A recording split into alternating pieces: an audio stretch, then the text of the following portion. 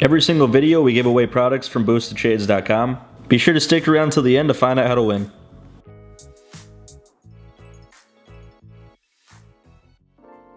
Welcome back to another video, guys. We finally got the computer in for the Datsun. All we had to do was plug it in, update some firmware, and reload the last tune on it, and it is right back to where it was.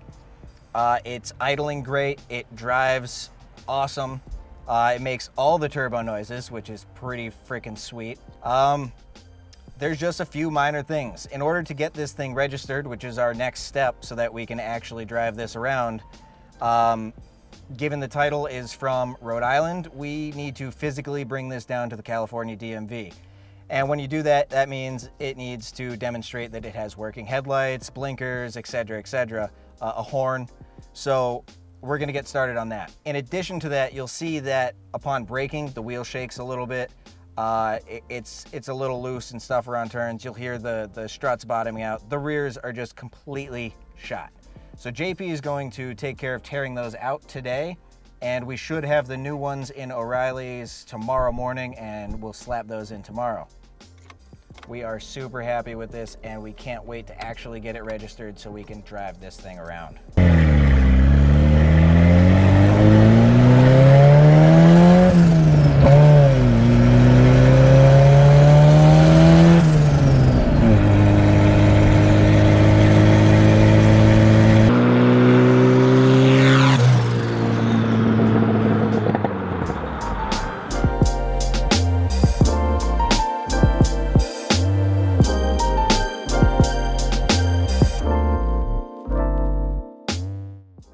Just got back from lunch and probably had one too many tacos. It is Taco Tuesday, so you can't blame me.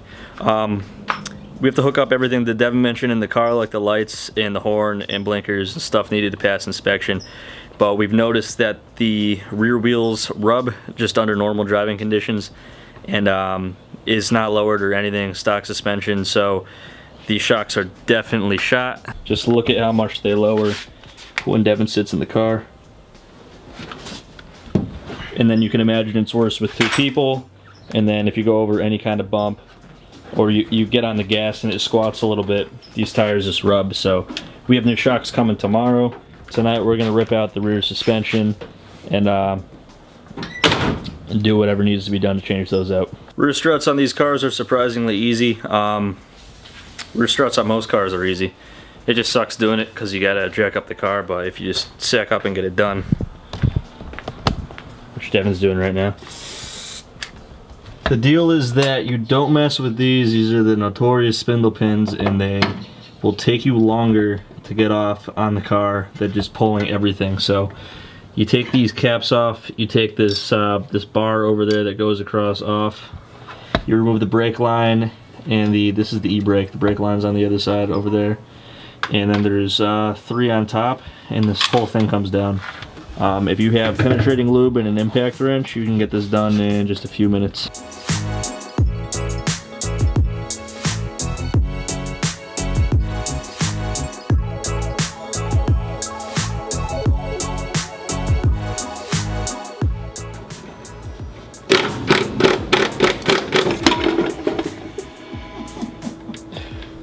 Done!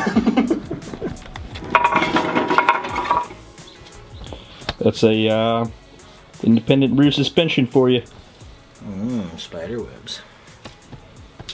We got the new shocks, and this probably isn't going to fix the problem. We're going to need to do springs, but we really didn't want to mess with that because eventually we're doing coilover conversion when we do the wide body and brakes and all that.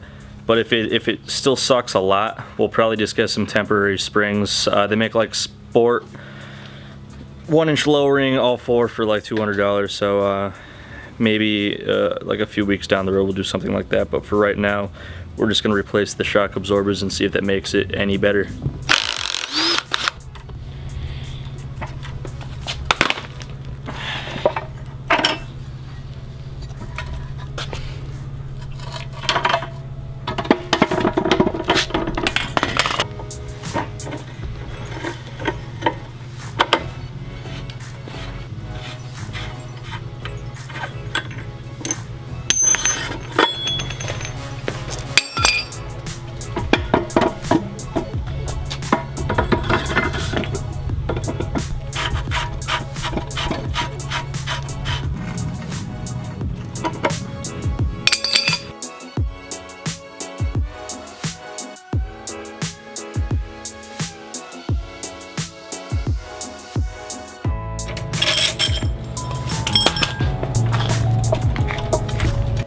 check this shit out.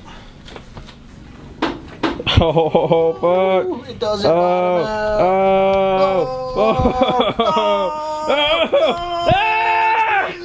All right, everything is back together and we are out for a test drive to see how everything works. How's it handling so far? Pretty good. You know, the handling's pretty good, man. It's not bottoming out no more.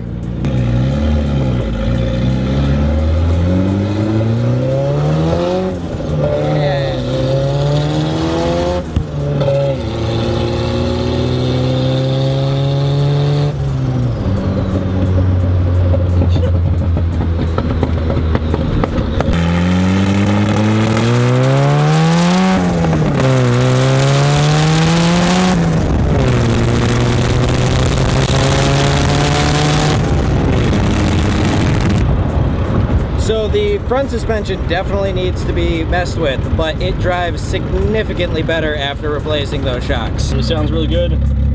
We're happy with it. Still leaks a little bit of oil, but we'll fix it. All in due time.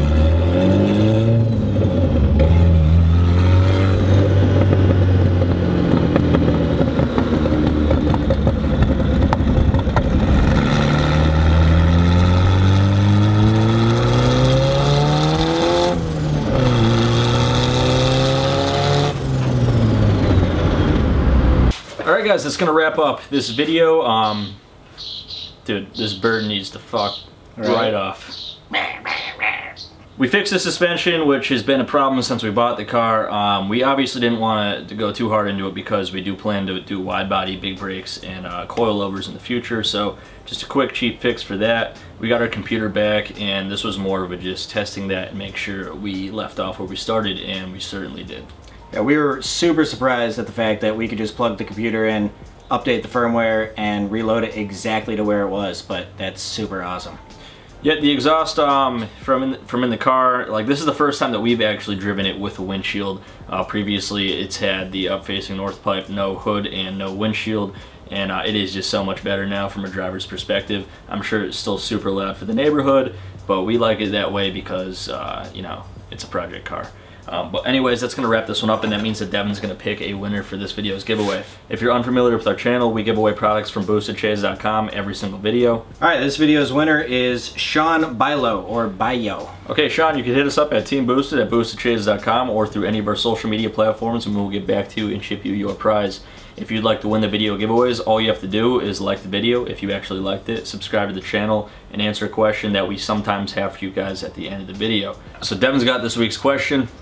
This week, we want to know what your favorite topping on a pizza is. Sometimes our questions are not car related, sometimes they're stupid as shit like this one. So just like, subscribe, and comment your favorite pizza topping, and you are eligible to win this video's giveaway. That's it for this one. As always, guys, thanks for watching. We'll see you next time.